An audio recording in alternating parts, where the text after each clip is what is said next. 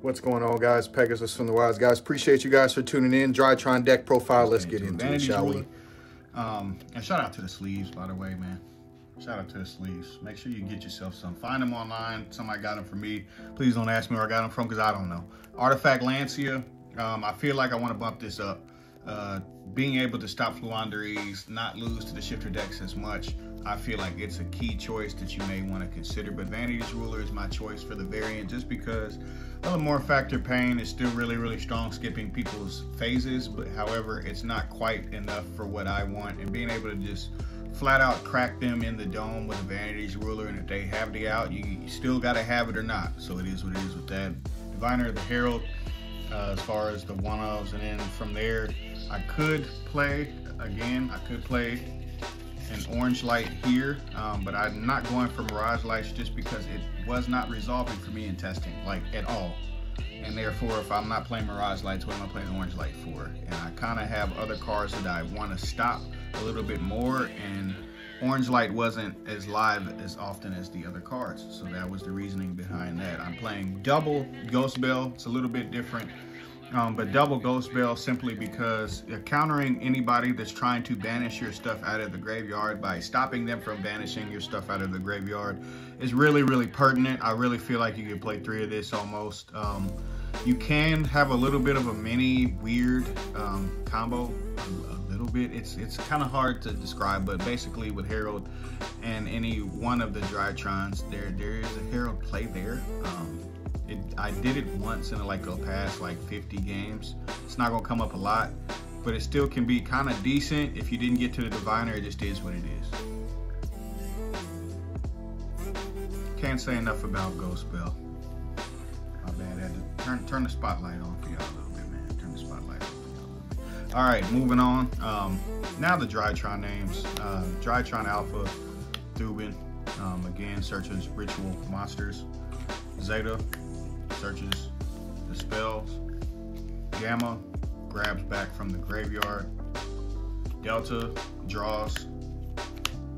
And yes, I'm even playing the 13th name, which is Drytron Beta Rastaban, simply because Crow, because of Bestial, because of Shifter, because of so much other stuff. This actually kind of matters right now. And I also feel that you always want to open 2 names, so why not play another one? Just is what it is with that. Can't say enough about how much you need to play that many names, because the names are everything in this deck, and therefore I don't see why people have a hard time with that. If you're not playing maxed out names, you have to be playing Prosperity, and then still you want to get kind of close, except for the Delta. Cyber Angel Benton is the next card I wanted to talk about, as well as Natasha. Obviously, with this being at 3, Orange Light getting hit down to 1, the variance and why I didn't want to play the Orange Light that much anymore is just because a lot of the stuff that I want to hold the Orange Light for, it's just getting shut off by my opponent's cards being better than mine. And Mirage Lights is a powerful card, but compared to some of the new cards, it just isn't.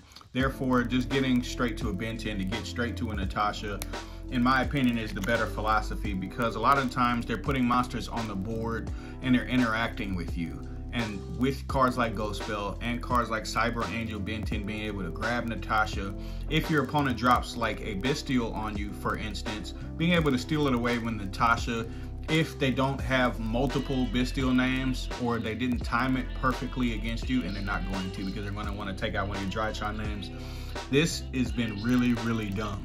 Because a lot of the times you can just change your combo up a little bit if you're going first and they crack you with a Bestial, and you just take the Bestial, and the Bestial monster is a level 6, and then therefore if you can get back to a Benton, you overlay for Beatrice and you actually get to extend more off of the I said Sword Soul. I've been playing so much Sword Soul Bestial with friends and building decks for a good homie of mine that I definitely feel like, guys, Bestials isn't that oppressive to the deck, but it definitely does hurt a lot. So you got to have some kind of game plan for it. That's kind of my game plan, is not going too heavy, but still having the perfect answer, the best answer that I could come up with. The big homie, just because you get drolled, you get shifted, you get something in some kind of way, or your opponent has went first and you need to just clear a board very quickly. I'm not playing Dark Ruler in this version, so I don't do that quite as often, but it's still really key to have this card in the deck. And he's a collector's rare. He's pimp. Clean, man. Moving on. Speaking of collector's rare, also very, very clean. You guys see it, man. Can't say enough about how much I love this deck and the rarity. The rarity in this deck is absolutely insane. I wish they would keep going with some of the other cards, like this card, for instance, Drytron Fafnir. I want to play one more just to have 2 Fafnir, 3 Nova, and then that many names that I'm playing, but don't need all that because Foolish Burial is a little bit like having any name in a different sense, and this is also like having any name in a different sense. So you don't want to like have redundant cards, so that's why I picked this card. Double Cyber Emergency. The redundancy of playing 3 of these, yes, you can actually grab the ritual monster that you just saw, but I don't want to keep seeing this card because it turns into a brick if you see 2 of them. And they can add themselves back when they're negated anyway, so it is what it is with that. Drytron Nova. There is weird numbers where people are playing 2 and then 2 of the Fafnir. I get it, but Drytron Nova is e-telly, so yeah. I'm not going to try to theory too long on that. Droplet, this is kind of where the deck is still gas. It's still one of the best decks to play Droplet. Shout out to Infernoid. It's also one of the best decks to play Droplet in. And make sure that you go vote on the community page what deck you want to see next, because Infernoids and Ishizu is one of them. And y'all have asked me about that. Forbidden Droplet, though, in this deck, nuts. Discard the Drytrons, blow your opponent out. And you also have to have certain answers for cards like Rukalos, cards like Abyss Dweller. Cards like Shifter are still a problem, but most of the time, all of your on-board stuff, Wind Barrier statues, this guy, because birds are chirping. There's so many other cards that you have to worry about hitting with a Droplet that it's just really, really key. Now, yes, this does lose the Shifter, but it's still really, really key to have. And because of the last 6 cards in my deck, I really feel like this is a perfect card to play. And then these next 6 cards are perfect cards to play because, well, every deck right now activates during your main phase and they operate on either turn. And being able to steal from your opponent and then either make monsters, look in their hand, or flat out draw cards to overpower them, which Drytron will still do. Do not be fooled, Drytron will still do that. The fact that Sword Soul and Drytron are rogue decks right now lets you know how fast the game is right now. And these cards are really, really key. Also with the Bestials, if they drop them on you and they didn't quite do enough, and it can actually get you to another name because you could normal summon a Diviner. Sometimes if your ruler stuff gets interrupted or you're going second and you can't quite, like Zeus and then Tribute for Vanity's ruler, I feel like having talents in the deck to be able to take some of the Bestials and then overlay with them or break your opponent's board more with them, this is it just makes it a backfire on your opponent. And triple talents is what I would recommend just because I always want to see it. I usually don't play 3, I play 2. But in this case, I'm playing 3 because it's just a method to what the deck has to do to be able to compete. I'm playing Imperm as my last 3 slots. Imperm because of Dweller, really. A lot of the effects that stop this deck right now are all quick effects. And so for that instance, for that reason, for that necessity, you have to have a card like Imperm to be on more often than not. Dark Ruler for me sometimes has just been getting picked off. People have been playing Solemn, people have been playing a Pointer, people have been playing so many answers, people have been playing Crime, and I just don't get quite as far. Whereas Imperm, it's more often and more live for longer periods of time. Therefore, it's a little bit better than Dark Ruler in my opinion right now, but Dark Ruler is still Dark Ruler and it is what it is with that. As far as the extra deck, getting into the extra deck, I'm not playing Herald of Mirage Lights, but I want to in this version. Currently, I'm playing Link Karibo, IP Masquerena, Nightmare Cerberus. This is just how I play it. Nightmare Phoenix and Nightmare Unicorn. I do that a lot where I break boards and then link up and then leave these on the board. Sometimes with these decks, you used to just get the turn back to you and then you would just clap them with Drytron and they would lose. Some of these decks now, you can't quite kill them. Like Cash Tier, you can't quite kill like that. Tier Lament, the tier 0 stuff, you can't quite kill it like that. So a lot of times you find yourself pushing through boards but not being able to quite kill them. And because I'm not actually playing one of the Link 4 kill switches, because I wasn't needing it. I literally wasn't. I was just clearing the board, and then I'd have like Draconids on the board. It didn't matter if I had Moral Sword or whatever. So a lot of times I'm just going for the breaking right now. And yes, you can pull this off where this is pointing at this, is pointing at this in the middle, stuff like that. It happens a lot. And being able to draw and link up and do all that stuff, it's just really, really key. IP Masquerena obviously is IP. I go into this over the Herald of Mirage Lights. As far as what I go into with the IP Masquerena, as we move her out of the way, Appaloosa, still love this card. Still with IP, being able to just deal with a card like Lightning Storm, etc., etc. It just has a very strong hold on the game still. If you can whittle your opponent's resources down to where they're kind of in a limited position, maybe 4 cards or less, Appaloosa becomes dumber and dumber and dumber. And a lot of times your setups, if you can't get to Vanity's Ruler, which happens a lot, you can't quite push through their board, which happens a lot, and being able to link away their board, which happens a lot. Sometimes you may just need to go into IP and then jump into the Bow Goddess. So whether you're pushing through a board or whether you're going first, it just is what it is. Underworld Goddess, you gotta out stuff that you can't out.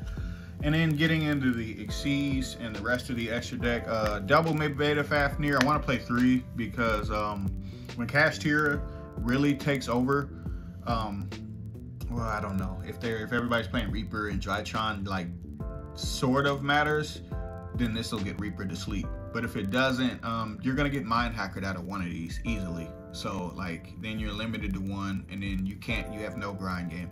So in my opinion, Drytron Beta Fafnir may actually be a 3 of at some point, especially if you want to play like the Utopia Draco stuff. Just options that you can mess around with. Assembled Nightingale. You don't need Fucho. It's nice to have, but this card definitely helps you play around Shifter, helps you get to a Zeus, helps you do a little bit of damage quickly if you have a big board that you can't deal with. Playing around Shifter, basically just put material. If you get Shifted, you just put 2 Drytrons under that, and then if you need to save this card, just try to save the one that doesn't matter quite as much to you. So a lot of times if I have Drytron Zeta up under this and I already have the ritual spell, slip it right up under there, survive. Or push. Card's very, very versatile. Fucho can't push, so that's why that card's a little bit better. Zeus, because you gotta Zeus him. And Beatrice, again, been stealing Bestials and making Beatrice like crazy. So that happens a lot. This deck is not as dead as people think it is. I promise you it is not. And then Zeus to wipe people's boards is not quite as powerful without Mystic Mind being able to do that repeatedly. So I'm playing a card in that slot. I was playing like multiple Zeus, and I'll just experiment with that card. This has been Mirage Lights. This has been so many different cards. Right now, it's Black Rose Dragon, and Black Rose Dragon, you summon it with Diviner, sending an Arclight or an Intis. That usually, if it's an Intis, you pop a card, and then with one Drytron name, Black Rose is the rest of the cards. So like, if you know where something is, or you're just trying to push through boards, boom, hit them with a Diviner with one name, Black Rose, keep going. Can be something else very, very easily, and is obviously for the Diviner targets. The side deck can be really whatever in the hell you want to, but just to show something kind of cool that everybody should already know. Anytime you're playing any of these decks, and I can do an entire video on this, because I feel like why the hell would you not play this card for as unfair as it is? If they can't get this off the board, if you just play Drytron normally and you open this card, you can kind of stop short. You can just try to play normally. If you read a nib, then stop short or get to a Vanity's Ruler very quickly. But if you have this is a Wing Beast. And if you open this, and yes, you can play like Trap Trick if you really want to be toxic. Featherstorm, skipping somebody's turn is stupid. And any deck that any of you are playing, it doesn't matter if it's Drytron, doesn't matter if it's actually Fluanderies or a Wing Beast deck, doesn't matter what the hell it is. This card is ridiculous. And I actually think it's going to come back because this deck is coming back. And you've already seen the FDK that Yassine has come up with, so God help us all. As far as the rest of the side deck though, really it's whatever the hell is around you. These are just generically good choices in my opinion. Because, you know, time, because boards, because Lava Golem is Lava Golem.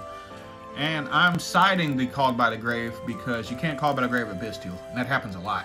Where I'm like, I have Called by the Grave and it's just sitting in my hand doing nothing. However, like Tier, you still want it. And with that, I appreciate you for tuning in. Pegasus out. Ciao, babe.